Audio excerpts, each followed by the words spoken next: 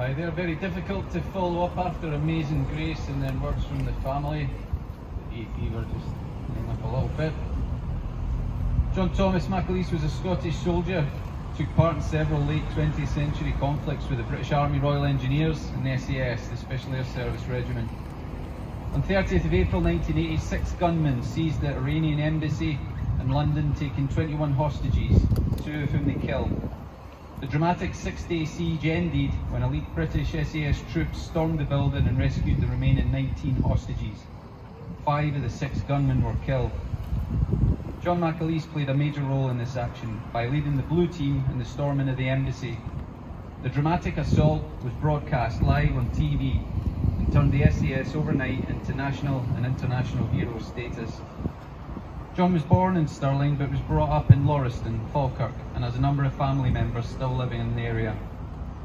John sadly passed away in August 2011 at the age of 62. His eldest son, Sergeant Paul Macaleese, was killed on active service in Afghanistan by a roadside bomb while on patrol in Helmand Province.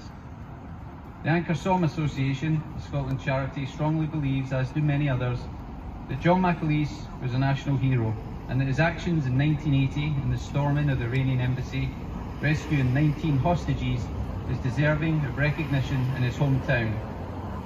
For some time, the Anchor-Som Association have been working towards this objective, and today, Thursday 26th of August, a special service is taking place in his hometown, when a magnificent bust of John will be unveiled to ensure that his vital role in the Iranian embassy siege of 1980 will be remembered for posterity. We've always remembered those that made sacrifices so that we could enjoy the freedoms we have today. It's one of the things that makes Britain great, and we should be proud of our men and women that make up our military. During the 80s, terrorism would spread globally wherever it thought it could make an impact.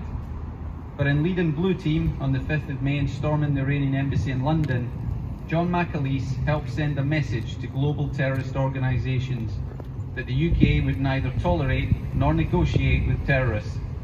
The following decades would prove much safer on UK soil as a result of that single successful operation, Nimrod. It was also the first time that the SAS had been seen publicly as what are now well-known images of black-clad, faceless Special Forces operators abseiling in through windows with machine guns.